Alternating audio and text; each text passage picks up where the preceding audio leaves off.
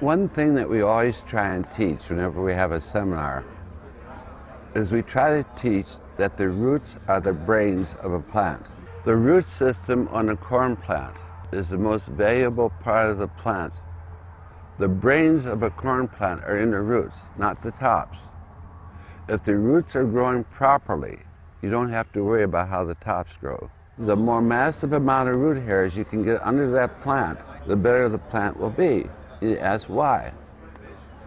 Because all the nutrients are all picked up where you have the new root hair growth, not old. So you have to have continuous new root hair growth if you're going to have continuous uptake of fertilizer. Those same new roots are where 4 out of the 5 hormones are made that guide how that plant grows. Our objective is to make the roots grow more and the roots grow faster and bigger. If your roots stop growing, the hormones in your plant don't function, you will not have good pollination, you will not have good silk fertilization, you'll have an odd formed ear, you'll have little stumps, you might have ear abortion. You cannot raise a corn plant if those hormones are not in proper balance. And those hormones can only be produced in those newest root hairs. After those root hair growth is 10 days, they're old roots.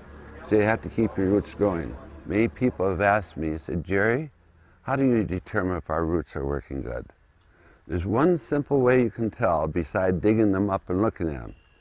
The simple way is look for the amount of brace roots. The higher the brace roots are on a plant, that plant is telling you that its main roots are not doing very good. Because the main roots are not doing very good, the plant puts out these brace roots because the plant knows it needs more roots. So wherever you have high brace roots coming on a plant, that's your first sure sign that the root system on that plant is not functioning normally.